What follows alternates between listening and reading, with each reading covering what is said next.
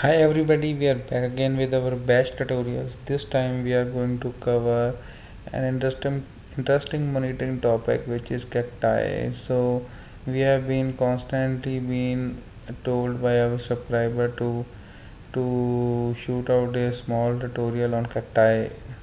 So I have just tried to go through the functionality of cacti and how it works, so that while troubleshooting the cacti we should have the basic idea what type of terminologies which have been used in cacti. So if you saw the figure, we have divided the diagram into three categories. One is our client, second is how cacti functionality, and third is web browser. As we know, Cacti is a web-based application, web-based monitoring tool, so it must be using some web interface. Apache is a web interface which is being used by Cacti in the backend. So the two type of backend configuration files are MySQL and .rrd file.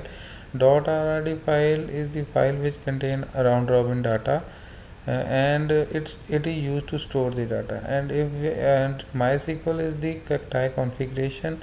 The MySQL backend database is used what to store, which is been defined in it. There is a polar service which is being used as a which is being controlled as a cron job, which fetches the data from the server. And what type of servers from which the data is fetched? There are database servers and web-based servers. Mainly the services status, this status, and our database services status is being captured by polar service, which can be stored in RRD files, and what to store is always defined in MySQL.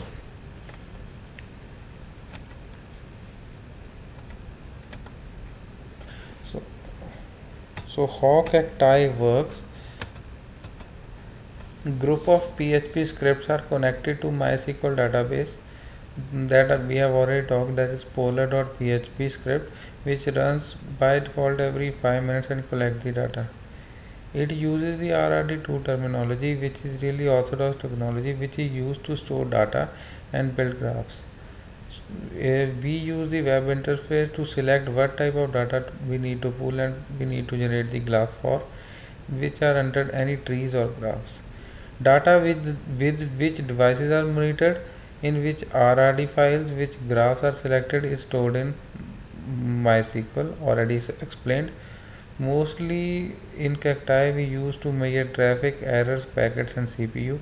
We populate database using script to scale the monitoring. So this is the basic thing which we just want to cover in our tutorial, so that in case of any issues we should at least know how our cacti works. In the end, I just want, please share and subscribe our channel so that we can continue our good work. Thanks.